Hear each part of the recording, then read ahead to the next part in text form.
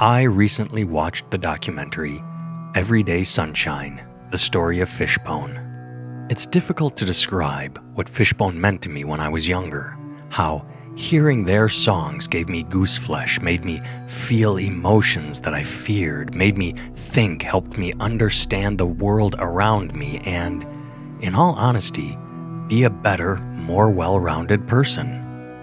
Because that's what truly great art does. It changes you at your core.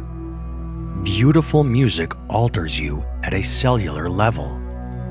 Which, again, is why I tilt my head like a confused dog at people who treat music as something less than important. Fishbone helped me through some very dark times.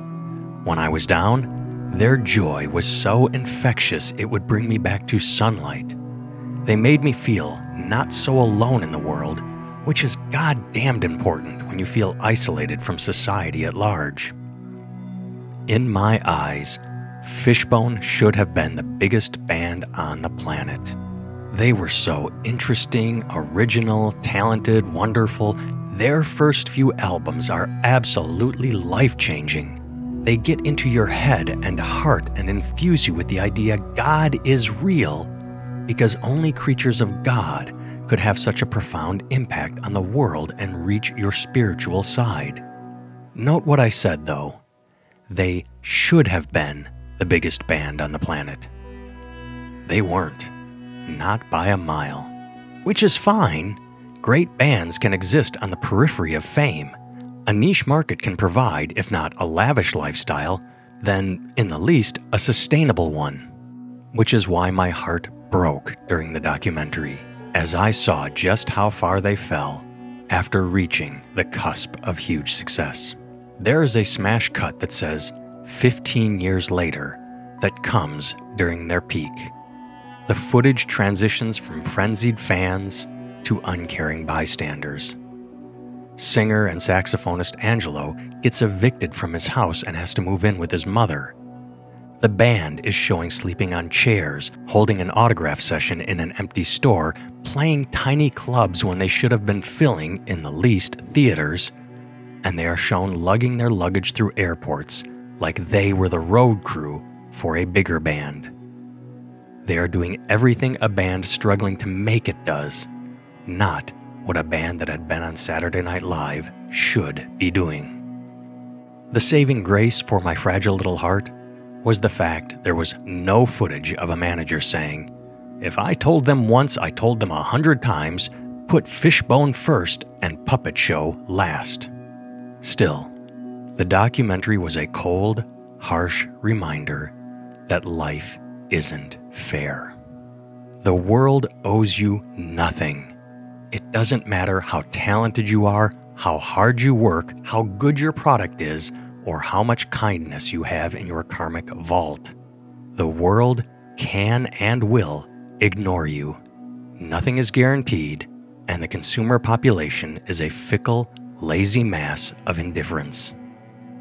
The documentary spelled it out in plain English. After the album, The Reality of My Surroundings, failed to be the hit the record label wanted it to be, the record company moved on. Sure, the album went to number 49 on the charts and sold more than their previous album, but 49 isn't one, and all the industry cares about is big hits. Big hits means big money, and money is the end-all be-all to everything. Artistry be damned. That's how corporations work. They're not interested in art. They're interested in the bottom line. Is the return on the investment worth it? Maybe if Fishbone had hit number 49 on their first album, meaning they had something to build on, the label would have been more forgiving. But after a handful of albums and a sense of shifting musical tastes by the public, Nirvana and Pearl Jam were about to issue a death knell to anything that came before them. It was time for the industry to chase new trends. And if there's one thing a band as talented as Fishbone didn't do, it was chase trends.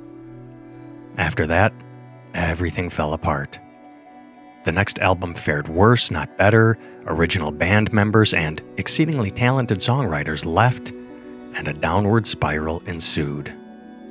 Following that, the next album was heavier, less inviting, with less than quality production values.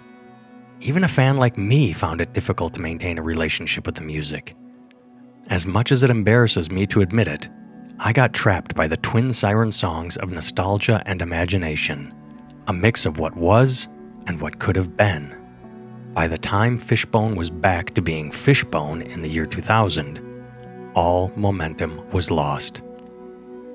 Over a decade had passed since they were the hottest thing on the scene and destined to be the next big thing.